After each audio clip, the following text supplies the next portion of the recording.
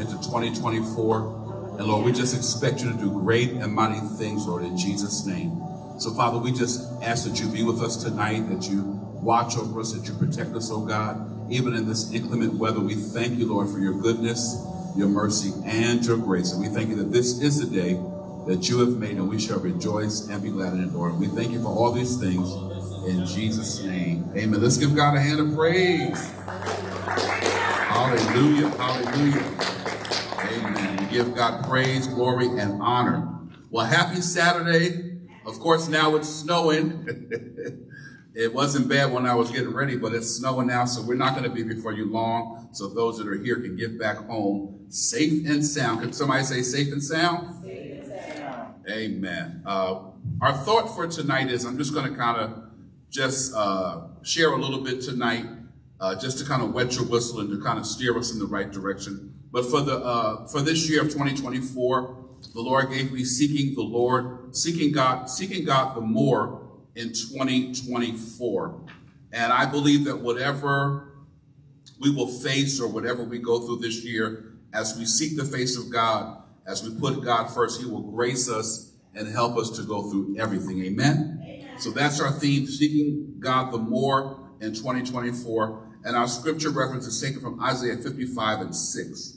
It says, seek ye the Lord while he may be found. Call ye upon him while he is near. I'm going to read it one more time. Seek ye the Lord while he may be found. Call ye upon him while he is near. So we as believers, we want to be men and women that are seeking the face of God. Amen. Seeking the face of God. And that's the only way we're going to really make it in this year of 2024, is that we have to put God first and keep him first. Another familiar passage of scripture says in Matthew 6:33, to seek ye first the kingdom of God and his righteousness, and that everything else will be added unto us. Amen? So I want to give you the definition of seek. Seeking God, seeking God, seeking God. It means to coming to him fully through the way Jesus made on the cross and being filled by the Holy Spirit, which allows us the capacity to experience and understand God on a supernatural level. Amen. And as we seek God the more, we want to come to him fully. We want to come to him completely. Amen? Amen. How do I seek the Lord? I'm just going to give you some ways that we seek the Lord. A few ways that we seek the Lord, which are very familiar. Number one, we seek the Lord when we pray. Amen. We seek the Lord when we pray. We have to continue to be men and women that pray. The Bible says men ought always to pray and not to faint, lose heart, and give up. So we want to, and I don't want to say that religiously or even with, I was sharing with someone this week about the year of 2024. And, a lot of times people have a lot of 2024 hype. This is my year, blase, blase, blase. Or they start off something, they start eating right, and then by the third week, they're back to their old eating habits. Or they're exercising, they go back to the gym, and then by the third week, they forgot how to get to the gym. Right. So I want us to be, as we go through this month, and as we go through the teaching this month, I want us to think bigger than the hype. Amen. Especially as believers. We want to think bigger and wider than the hype. Amen. Because it's so easy, even for Christians, to get into a hype.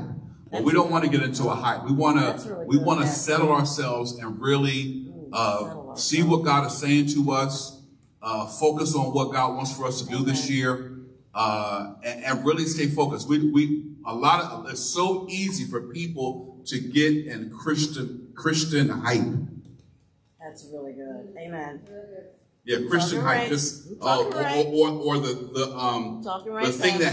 thing that's really going on in Christendom, or whatever's going on, the trendy thing, or whatever's trending on Instagram, or whatever's trending on Facebook. Yep. And we don't want to get caught up in trends, and we don't want to get caught up in 2024 hype and cliches. We want to balance ourselves and really press into God for more in 2024. So that's why I said seeking God the more in 2024. Amen? Mm-hmm. Amen. Hallelujah. So number one, how do we seek the Lord? We seek him when we pray. And the Bible says men ought always to pray and not to faint, to lose heart and give up. Whatever you may need or seeking an answer for, we want to seek God for whatever, because Proverbs 3, 5, and 6, it says, trust in the Lord with all your heart lean not to your own understanding, in all your ways acknowledge him, and he will direct your path. So as we're starting off the new year, what areas do I need to seek the Lord in? What areas? I have a few things. I have about 10 things that I'm just going to kind of skim over tonight.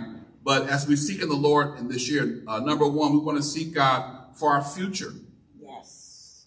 A job, business, ministry. Yep. What is God saying for me in 2024? Maybe it's time to take a leap of faith. Maybe it's time to start a business. Maybe it's time to step out of your comfort zone. Maybe your job is getting ready to close up. You know, whatever the case may be, we need to seek the Lord and see what God would have for us for our future, our job, our business, our ministry. And ministry is really big because ministry, sometimes we can put more emphasis on a job than we do in what God has really placed us here to do. You're right. Let me say that for those in the back there. We can dedicate and commit so much time to our jobs, 8+ hours, work overtime, just really get caught up in a job where we're so tired by the time we get off a job, we don't really have no time for God. By the time we do what we got to do, it's like, you know. So I want it to be where we're really putting whatever God has called us to do priority, making it the first thing, even if it's like Christine, you know, focusing on her children or focusing on her son, whatever that is. Everybody God has placed in people's hearts to do different things. You know, and then sometimes your goals change or your focus change. God may say, okay, during this season, just focus on your daughter. You know, pour into her, speak into her. Get her where she needs to go in the next phase. And then, like, when she gets where God would have her to be, then he'll give you a different assignment. So what is your assignment? What is God calling you to do? Maybe he will lead you in a quiet time where it's just a quiet time for you to pray and draw closer to the Lord. Maybe it's not time for you to do quote unquote anything, but maybe you need to just stay before the Lord. Maybe he wants to heal your heart. Maybe he wants to heal your body. Maybe he wants to just some you and God time, some one-on-one time with God. Amen. Amen. So we have to see what God is saying to us in this time and in this season. Amen. So number one, as we seek God, we want to seek him for our future, job, business, ministry.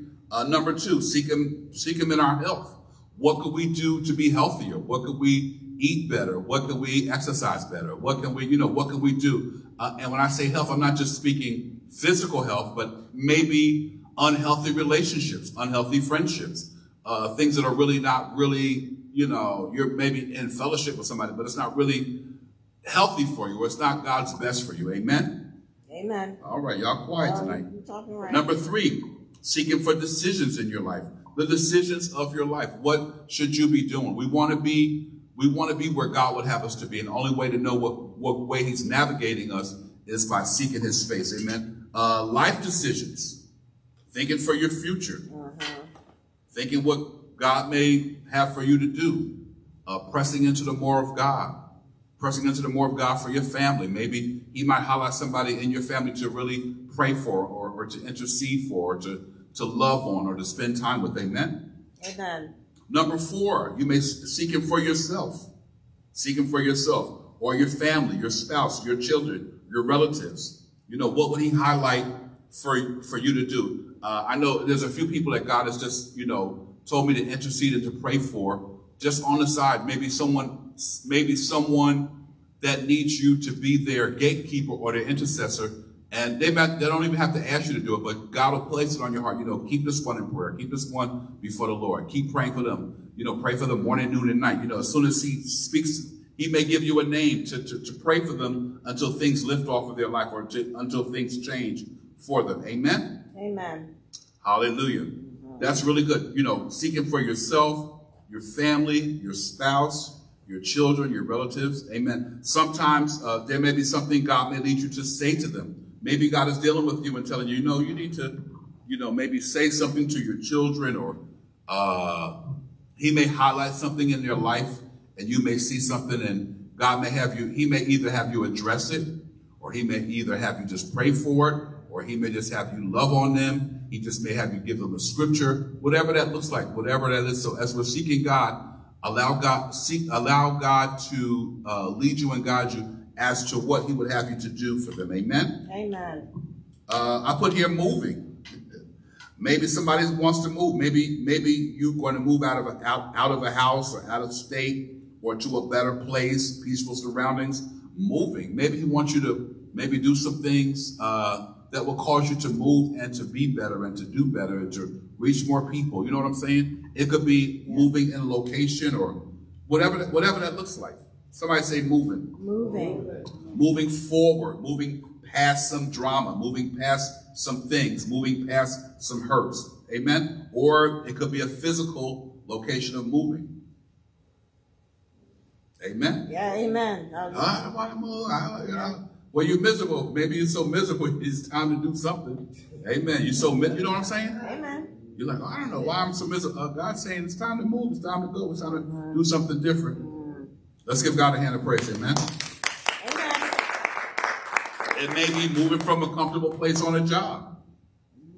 Or maybe you're in one place and God said, you know what, I want to bless you with a house. Or maybe you're in a house and God may say, well, I want you to downsize. I want you to minimize. I want you to come up from all this pressure, all this financial pressure. Come out. You know, God leads us to shift sometimes. He leads us to change.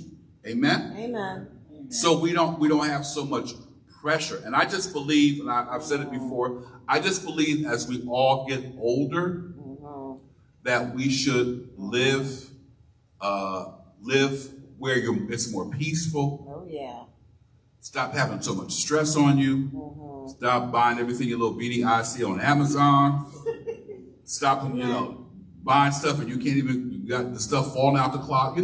Just kind of minimalize your life and just, you know what I'm saying? I'm not saying penny pinch or whatever. That may be good for some, but I'm just saying live in a place where you're comfortable. Live in a place where you don't have so much overhead. Live in a place where you can, enjoy yourself. Even if you're home, you want to enjoy yourself. I enjoy myself when I'm home. Yeah, Amen. I do. I love when I'm home. I like being home. I like it's peaceful. It's quiet. It's nice. So just your haven. When you go home, that should be your safe place. Amen. Amen. Some people, honestly speaking, it's sad to say, but I'm going to say it. Some people work hard every day. They work hard. They contribute. And a lot of people dread going home. Yep.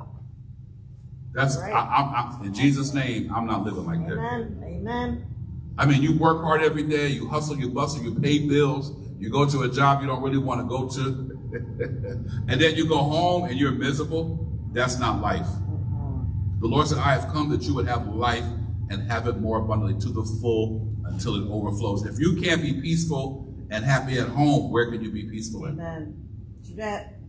So that's what I'm saying, moving. Sometimes we have to move out of our comfort zone. Sometimes we have to just make some moves and make some changes. And if God leads you to make some changes, he only leads us into better. He leads us beside still waters. He restores our soul. Glory to God. Even if, even if you have to start all over again, you're like, maybe you don't have nothing but a blow-up mattress, whatever, blow-up mattress and a blanket. But that's okay if you're peaceful. Amen. Do that. Because things and stuff don't make you happy. You can always get things and stuff. You got people that have a lot of things. You have people that have a lot of stuff. You have people that have a lot of money. They can charge anything. They can buy anything. And you know what? There's some miserable people still out there. They're still miserable. Amen. Because it's not the things and stuff that makes you happy. Only Jesus satisfies. Amen. Amen.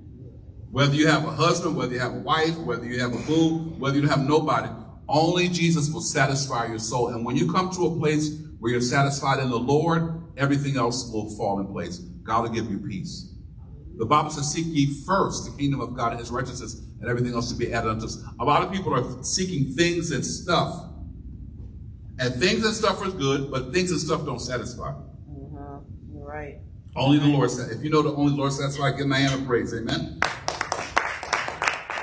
So as we're talking about seeking the Lord, I want us to seek the Lord, yes, but I want you to seek God for your life. Amen. Say, seek God, for my life. For my life.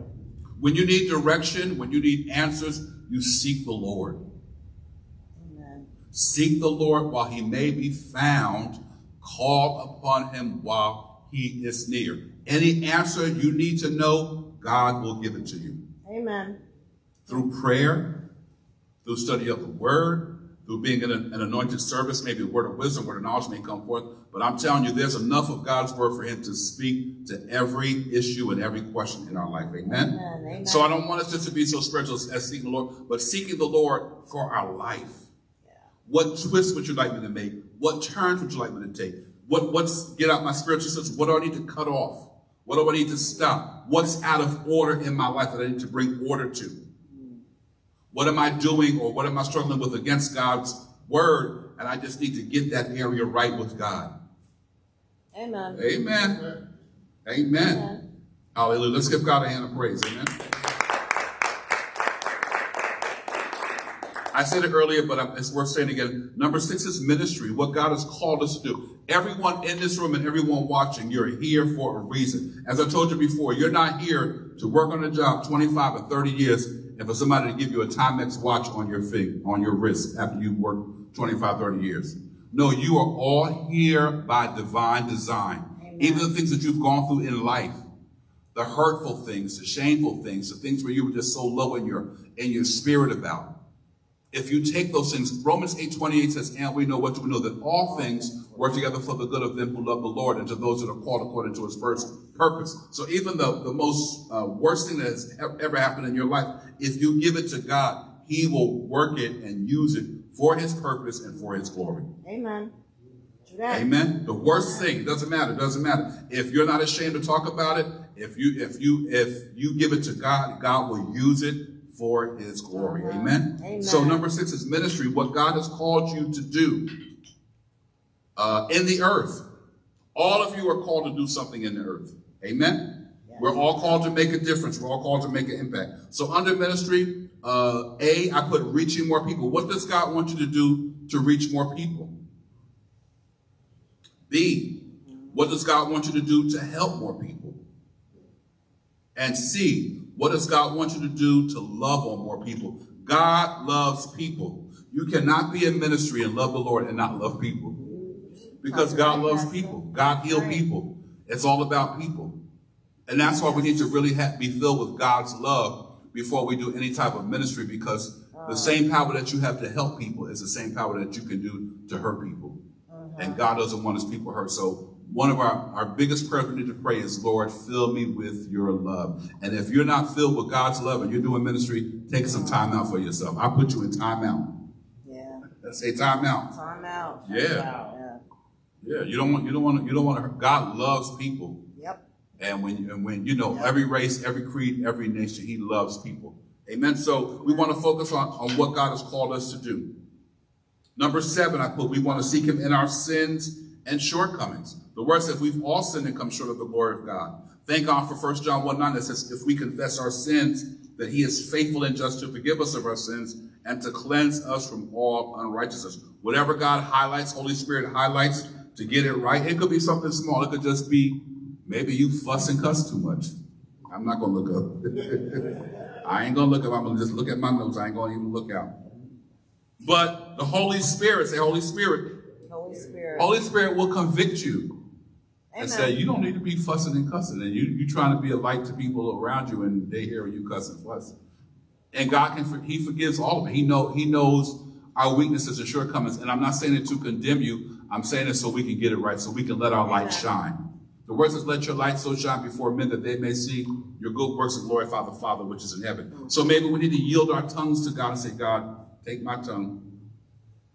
Or maybe we ain't fussing and cussing, but we still gotta have the last word. Right. Amen. Amen. Amen. Amen. So, seek God in the areas of your sins and shortcomings. And one thing about God, even with our sins and shortcomings, he's so gracious to us. Yeah. He's so long-suffering. He's so gentle. He's so kind and slow to anger. Say slow to anger. Slow to anger. Hallelujah. Amen. Healing, physical and emotional. Number 8, healing, physical and emotional. Like I said earlier, maybe someone we need to disassociate from. Maybe you're around someone or in a fellowship with someone that's not healthy for you. In 2024, we want to make healthy choices. Say, make healthy choices. Make healthy choices. Me personally, I'd rather be by myself than to be around something that's not good for me. Something or someone. Amen. Amen. All right. Amen. Hallelujah. Number 9. I wrote here, make healthy choices physically and emotionally. Some people can be draining. Some people can use you. So in 20, let's make some better choices. And like I said last week, a healthy word to say is a 2-letter word is no. Yep. They'll say, I don't want to say no. I don't want to hurt their feelings. Then when it's time for you to do something you don't really want to do, then you fussing and mumbling and complaining when you should have just said no from the giddy up. You're right. Now you done told somebody, I'm going to do so. I don't feel like this. Now you done messed your blessing up because now you're murmuring and complaining and sighing and huffing and puffing. Just say no. If you can't do it, just say no. Say you can't do it. You're right. You're right. Yeah, Amen. it's very freeing. Yep. Sometimes you juggle. Sometimes you have a lot on your plate. Sometimes you juggle a lot. I remember last year somebody was going through something and they wanted. I gave them the information I could give them, and then someone asked them. They said, "Well, do you want to do?" They said, "Well, do you want?" They said, "You want me to give you the person number and you can?" I said, no. I said, I got enough on my plate. You have to say it. That's right. Amen. Because if you have enough on your plate, and then you got somebody else with a full plate, it's just too much. Yep. I said, no, this is what I have. This is who could possibly try this, try that. Well, do you want to talk to the person? No, I sure don't. I don't want to. No, I got enough. You said. Yep. Mm-hmm. Amen. So don't be afraid to say no. Yep. Don't be afraid to say I can't. Don't be afraid to say not at this time. Because it's a new year. Don't go on overload. Say overload. Overload. And we can all go on overload because sometimes I'm telling you, it was just something yesterday. I was getting my pedicure and manicure yesterday. Try to keep myself groomed. And my regular person wasn't there. So then the other girl who was there, I've seen her a lot, her spirit was so sweet. So she did my feet. And then I was then they tried to hand me off to somebody else with my hands. I said, no, I want her. I said, no, I want that. The same one they did. You know what I'm saying? And somebody else would have been afraid to say, I don't want to say no. And then when you go there, then they mess up, then you be like, yep. You should have said no for you. Yeah. Because people will do things, but people do what you, and unless it's a freebie, if you paying, you get who you want. Right. I said, no. I said, this girl, to myself, I said, no, her spirit is good. I said, no. And this, sit here. I was like, no. I wasn't me, but I'm saying that to say you got to speak up for yourself. Yep. Just because somebody say this is what you got to do. If that ain't what you feel in your spirit, don't do it. Amen. All across the board. I'm going to sign you up, Stephanie. I'm going to let you come next week and be a volunteer. No. No, sir. Doris, if you, Doris, you ain't working? I can you can come 5 days next week and just answer the phone. No, and no. I mean, if you can help, but I'm saying don't let people overload you. Don't let people coerce you into their stuff. Don't be such a yes person that you're like, oh my God, I got to go here for 5 days. I don't want to do it. You got to speak up. I don't know who that's for, but whoever just take it. Yeah. Amen. Just speak up. But sometimes we just do stuff to be nice. Even if it's for me. If you can't do it, just tell me you can't do it. I'll go to plan B. Because let me tell you something. There's always a plan B, C, and D. Yeah. Amen. And like I said, I think I said last Sunday, people will figure it out. Yeah, true that. That's true. People will figure it out. Amen. If we pass away tonight, people will figure it out and life goes on. Amen. Let's give God a hand of praise. 2 more numbers for tonight. Number 9, as we seek the Lord, draw closer. Draw closer to God. The word says if you draw close to God, he will draw close to you. We draw close to him by prayer, by the word, this is so good, by coming and being faithful to the house of God. Let me say it again for those in the back. By coming and being faithful to the house of God. Yep. I believe if you love God, you should be faithful to the house of God. Amen. Boy, it sure got quiet in here. Yeah, no. Amen. Amen. And not just faithful, I'll go to that one. But, faithful, because we need community. We need each other. That's right. Amen. Iron sharpens iron. We grow together. We pray together. We laugh together. We cry together. We fight together. Amen? So it shouldn't be hard for you to be where you're supposed to be on Saturday night if this is where God has called you to be. Amen? Amen. So let's draw closer, because we draw closer. How many times have we all not felt like coming to church, but we press our way, and when we leave, we feel so much better because we're in his presence. Amen. Amen. That's true. Hallelujah. So by number 9 is drawing closer to God through prayer, through the word, from coming and being faithful to the house of God, which is community. Somebody say community. Community. Amen. And number 10, which we don't want to hear a lot about, but I'm going to say it anyway, because I know that this is the key to being blessed, and it's giving financially. Giving. Amen. Somebody say giving. Giving. And when I say giving, I'm not just saying giving in the church. I'm talking about giving kingdom. Say kingdom. Kingdom. We give outside the church. Of course, we support the local ministry, because let me tell you something. A lot of people fight. And it's just a part of ignorance. A lot of people fight finances in the church, but everywhere you go, you need finances. Yep. Let me just let that sink in. It's true. They preaching prosperity. That's false teaching. They're preaching about money. Yep. Everybody say balance. Balance. How many people went to the store today because they knew it was going to be snowing? You went to the store today or yesterday? Oh yeah, I see hands up. If you didn't have a debit card or cash, did you go in there and say, "Oh, Jesus, drop the charges. Drop the charges. Jesus paid it all." Oh my gosh. He paid it all. So you just coming, strolling through ShopRite, get what you want, and roll out the door. You will have a prison ministry. Amen. Quickly. If you don't have a gift card or a debit card or cash, you are not leaving out of a store. Every place that you live, anybody here, let me just see it. Anybody living here rent-free or mortgage-free? Not yet. Okay, I don't see no hands up. So you need money to pay for an apartment or your house or your taxes and all that. You need money for lights. Anybody here your cell phone off tonight? No, not one. No, not one. Everybody gonna pay that phone bill. I don't need my phone. I ain't gotta have my phone. Phones are on.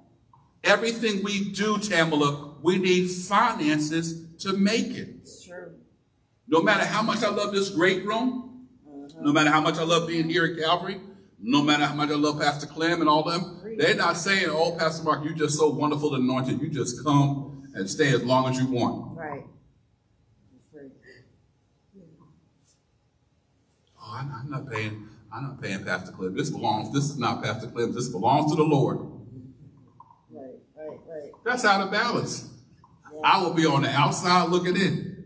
Yep. So what happens is and I know that people have, I know people have falsely used, prophetic lines and gimmicks. The Lord said 10 people should give an offering of $10,000 and 5 people should give. I know all that's, I haven't been around and seen it all. But I'm talking about people that are true blue people that want to see the church make it, that want to see their members make it. I'm teaching you from a balanced standpoint that if you're going to go anywhere in life, you have to have finances. Amen. Amen. People talk about, the healing, that's a healing church. Are we, healing? Let me tell you, if you don't believe in healing, when you're sick, don't go to the doctor. Right. When you're sick, don't take medicine. Amen. Yep. All right. There's a balance. Yep. We thank God for, we don't discredit doctors. We thank God for doctors. We thank God for medications. But it's all about a balance. Yep. And I'm saying that to say even giving, it's a principle. It says if you give, it will be. Even if you don't want to use that scripture, it says if you sow sparingly, New Testament, how you going to reap? Sparingly. If you sow bountifully, what's going to happen? Yeah, so bountifully. Yeah. And somebody was saying a lot of people want finance, believe in God for finances, but won't sow finances. Amen. They want big, believe in God. You won't even sow. You got to sow. It's like you believe in God for vegetables in your backyard, but you ain't never put no vegetables in there. And it's not about the money, it's about the heart. But I'm overall saying that as we seek the Lord with our giving, and not just giving here, but sowing into people's life, being a blessing to someone, gifting someone, whatever God tells you to do, it takes finances. Amen. To go to college, it takes finances. Amen. To pay for college education, it takes, it takes finances. So I don't want us to be ignorant in church and, we give everybody else, whoever your phone carrier is today, and say, oh, you got the next 6 months free. Yep. We hurry up and get that phone money in. So I want us, as we're going forward in God, you give as God leads you to do, but you give according to the word. Amen. Amen. You can't expect God to just bless you with finances and then you don't sow and give. And it's not about the amount. It's about your heart. When you love someone, naturally, there's nothing that you wouldn't do for that person. There's nothing I wouldn't do, even though I'd be worn out in my body. There's nothing I wouldn't do for Damien. There's nothing I wouldn't do for y'all in here if I could do it. So when you love someone, you're going to do for them. Mm-hmm. Amen. Amen. Love does. Yep. You can't say, oh, I love you, and never do nothing for nobody. Because actions speak louder than words. Oh, I love you, I love you. And you keep that wallet tight and closed, and you never open it up. No, that's not God's. That's not God's best. Love, that's a good word. Say love does. Love does. Mm-hmm. Say love does. Love does. Amen. Amen. All right, I'm done for tonight. I just wanted to kind of give you a briefing on how we want to seek the Lord. I want to see, this is the first Saturday. Oh, this is good. This is the first Saturday of the year. Mm-hmm. I want to challenge you. I want to see how your life is, Lord willing, by the end of this year. How is my life? Is my life better? Am I drawing closer to God? Am I pursuing his will for my life? Are my children better? Am I still carrying burdens and problems and stuff that I should have cast upon the Lord? Amen? Yeah. So I challenge you as we seek the Lord this year, as we seek him through prayer times and as we seek him through the word, I want you to seek God for yourself. Let me tell you something. When God tells you something, you got it. Amen. When God gives you a scripture, you got it. When God gives you a prophetic word and it bears witness with you, you got it. And I want to see us I'm not giving you 2024 hype. Because that hype don't last. Nope. Oh, I'm eat right. I'm getting rid of this. I ain't eating that. I ain't eating that. And the third week, you don't forget everything you said you wasn't eating. Oh, I'm going to the gym. I'm going to work out 3 times a day. I'm going to work out 3 times. I'm going to give it all I got. I'm get up. Go. Third week, you forgot that you said you was going to, you forgot how to even spell gym. G-Y-M. So we don't need no hype. We don't need Christian hype. We don't need 2024 hype. We need to settle in and see what God is saying and work it out by his grace and by his mercy. In Jesus' name. We love you. Lord willing, we will be on tomorrow morning at 7:55 a.m. Let's give our audience a hand of praise. We off.